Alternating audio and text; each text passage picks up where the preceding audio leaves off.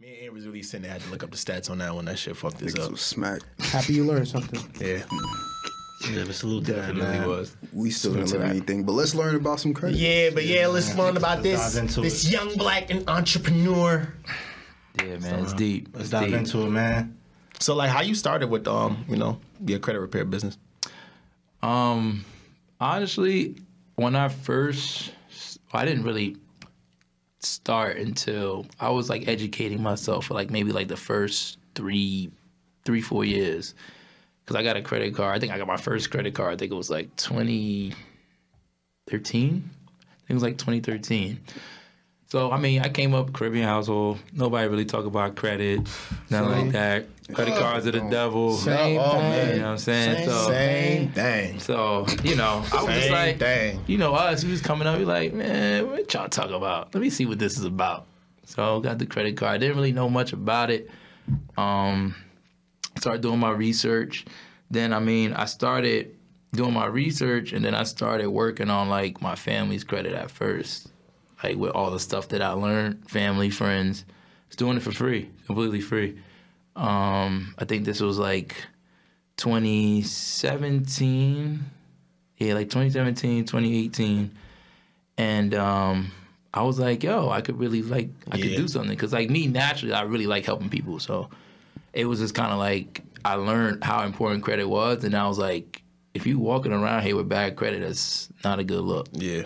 You know what I'm saying? So, like, I especially myself, I pride myself to, like, knowing that my friends and my family have good credit. You know what I mean? So, 'cause when you understand how important that tool is, you could do a lot. I mean, I feel like that's probably one of the first tools to start generational wealth. Was your credit? Yeah, definitely. In America, definitely.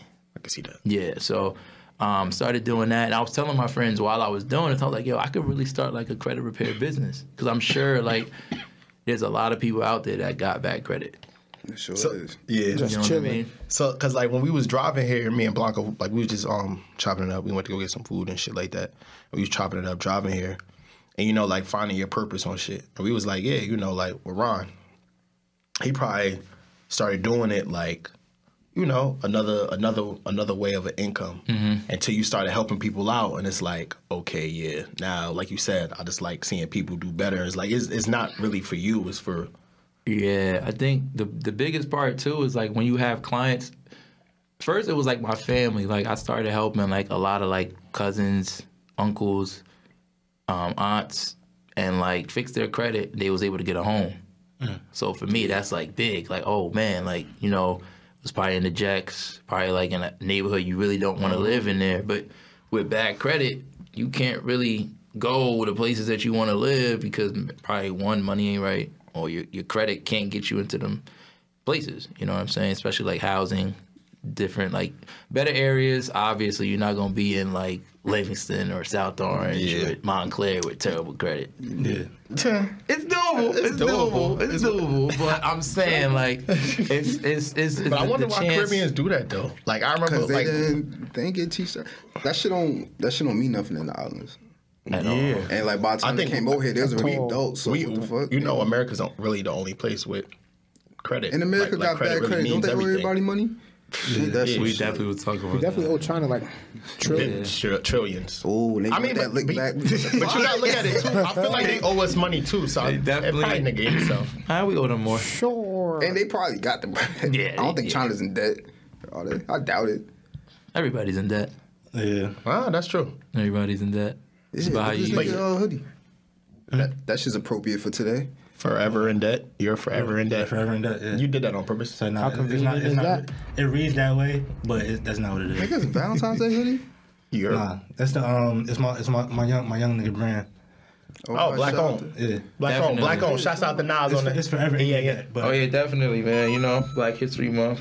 Try to support every small black businesses out there this month. You know what I'm saying? You're what? Sunlight. Say it again. you're forever. No, wait. I'm reading like y'all read it. Forever in your debt. Okay. I can see how you misread that though. Yeah. It reads everything. We read right to, you know. My Let nigga. me left to right. Man, go ahead. But yeah, but I remember like growing up, my mother, that was the first thing. I remember like when I turned 18, my mother told me don't get a credit card. That was the first thing. Mine And did I too. remember I got like, one anyway though. Thank God I don't listen. We gonna talk about that. yeah, like I remember like growing up, I never seen my mother use a debit card. My mother paid cash for everything. And I think it was just like, I guess Big like faith. how, yeah, like how they grew up. How they, Cash. How you pay for that? cash. Cash. Fuck. Cash, know, like, payments, but nothing like, and I guess like maybe how it was like them when they first came here as like immigrants, and I realized it was a lot to do with the things that my mother was doing back then, or like, you know, ain't no paper trail on certain shit, Yeah. so. You gotta do what you gotta do. Yeah, so it was like wasn't no paper trail, nothing to really. IRS. Yeah, Cash. yeah, cash everything. So it's for me. But yeah, I remember when I got my first credit card, I was just like, okay. I got my Ran that first shit credit up. card at 18. The first thing I bought was a big ass TV. Mistakes were made. But I paid it off. Okay. So I always remember, pay this shit off. I'm gonna use this shit again. Yeah. The limit was like, I remember the limit was like 300. It was a Capital One card. And I got that Same. shit only to get the TV because I was like, That was fuck it. That's mainly the start. I'm not Word. gonna lie. Capital But One. I'm happy I Yeah. paid that shit off because now that I know how bad like having like a negative remark on your shit is, like your payment history and shit. I really didn't know like how serious credit was. Like just like, you know, like how we saying like growing up, we don't, you know, as black people, we don't really get taught financial literacy and shit like that. So I ain't really like niggas think the more money you got, that means you good. You can do That means you anything once good, you have like- a shitload of money. that means like if you got a shitload of money, that means you could just pay whatever it is. And Yeah. it's not like it's really not like that. Like I remember when I got my first credit card, got my shit from Best Buy. I needed a laptop, got my MacBook. You know, I'm just throwing whatever to it. yeah. Working, I'm throwing $10 to this shit. $10 to this shit. And I ain't even know. I mean that's a good thing though. Nigga, Back that was the then, like, minimum yeah. is fucking. Nigga, this shit was like what, 20, 150? this was like 20, 25. Man. 20, funny as hell.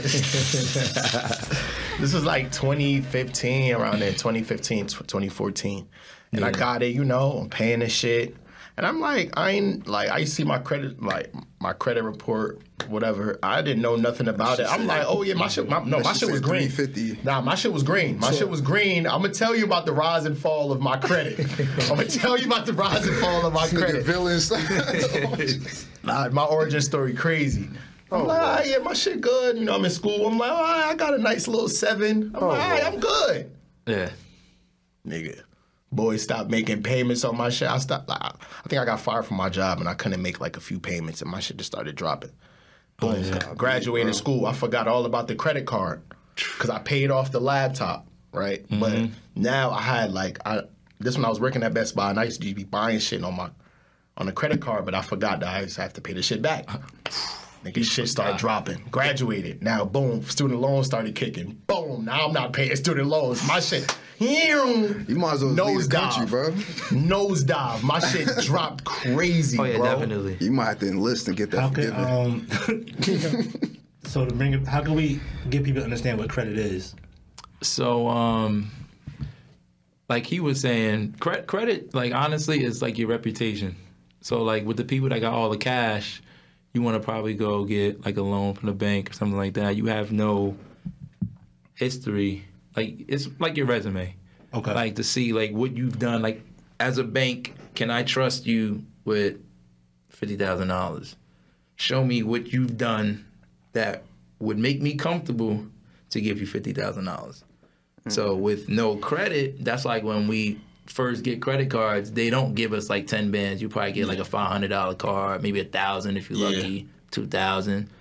That's why, because they don't. It's like a risk factor. They're like, okay, you have no credit, but we're gonna take a chance on you and see how you are. That's why you don't get the 10,000 at first, because they're like, let's see. That's why you get the credit line increases after a while, because they want to see. Because we all have like those friends that always need money. Or like, yo, let me borrow, but sometimes they just don't pay you back. So it's like, should I borrow you $1,000 this time? You usually ask me for $100 all the time. Now it's $1,000. You be taking a while to pay me back. You know what I'm saying? So they kind of look at it like that, like, okay. But if you have a person that's had a couple credit cards, maybe a car loan, they looking at that person as, okay, he's responsible or she's responsible. They can handle a car loan. They can handle maybe a little personal loan, 2 credit cards, and they're paying everything on time. It's just really your track record. So like credit is just, they want to look and see, are you responsible? Or can I trust you with this money I'm about to give you? So I think back to what you said about the store card, I always tell people don't get store cards. They're pointless. Okay. Pointless. I fucked up. You want to elaborate on that? Yeah, so the reason why I say that is most times, like how many times would you say you go to Best Buy for the year? Now that brother was working there. I was working there in a minute. But I fucked up because they gave me 2 options. Best Buy had the options you could just use Best Buy card, just use only in Best Buy, or Best Buy Visa card.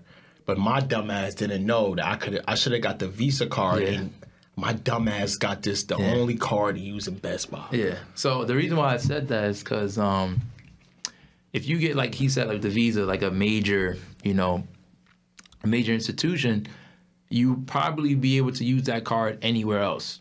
So a lot of people don't read the fine print. When you get a store card, they'll probably give you like a great interest rate to use it at that store. But if you swipe it anywhere else, the interest rate is probably over 20. And that's crazy. So with that, like once you go through that, just explain to them like what the difference between like having a high interest rate. Oh yeah, so oh man, it's about to get deep. Yeah. So load up the drinks. Yeah. With the interest rate, it's really a big factor. So I'm just gonna put it like this. So if you have like $1,000 credit card, and let's say for instance you have bad credit and your interest rate is high, how credit card companies make their money is off of the interest. So if you're one of those people that, let's say you have $1,000 credit card, and let's say you spend $500 and you pay it off right before like the due date or like the statement date. They don't really like people like that because you can't really charge them interest on anything. Yeah. So like the people, credit card is literally for you. They're charging you to be able to hold a balance on a card. You get what I'm saying? Which makes sense. It's $1,000. So let's say if you have bad credit, your interest rate is like say 20, which is wild. 15, 20, even like 10 is like kind of like wow. So if you run it up and you keep like a $900 balance, that's $18 they're charging you. Let's say your interest rate is 20. That's like $18 that they're charging every month just for holding that $900 balance on a card. What happens is they tell people, hey, just make a minimum payment of $25. Mm-hmm. When you do the math, you're only paying $6 towards your statement. So that's why most people, they're like, yo, I'm paying, but it's not going down. Yeah, because you're barely covering the interest, but you're barely paying towards your statement. Ladies and gentlemen. So that's why they keep you in that ever-ending cycle of, just make the minimum. So I tell my clients all the time, never make the minimum payment. Because it's just like, I don't know if you ever heard them say, if you want to like cut your mortgage down a certain time, make that extra payment. Yeah, snowball. Long-term effect, like we were talking about earlier, you probably pay off a 30-year mortgage in 20 years. Yeah. Mm-hmm. You know what I mean? So it's same thing with credit card. It's crazy, but hey, man, that's why I say, like, when you have good credit, now if you got $900 on that $1,000 card, you paying them probably $2. Mm. Now, if you making, let's say, an extra payment here and there, or if you just make $100 payment towards that $900 instead of $25, it's paid off. It doesn't really cost you that much to have the balance on the card. And that's just $900. Some of y'all niggas is bands. Oh, yeah. So y'all better. A lot of people, they're like, I have a lot of people that I talk to every day. They're like, man, I had this card and I'm paying it. I'm like, yo, you're only paying $25 towards 4 bands. You're never gonna pay that off. Yeah, it's different. Damn, think about that. You're never gonna, because most times without interest rate, $25. That's what I'm saying. So most times, that's only $400 a year if you pay $25 for 12 months. That's nothing. Usually, they're like, depending on the institution, they'll like, hey, it's 4 bands, so you're not. 300. I had to recalculate that. Yeah. Yeah, 300. Yeah, your math is fast. The niggas said it. We all kind of. I ain't gonna go through with the math. 300. Like, cause I thought I'm like, I don't make. I ain't here to do math. It's gonna be a Sunday. All right, man. Make sure you subscribe, because I know y'all watching this right now. Subscribe, like, share, all that shit, man. Listen to your mama, your baby mama, all that shit. All that shit. Your grandmother. Shouts out to Nancy Reagan. Shouts out to the throat goat. That's kind of wild, but all right.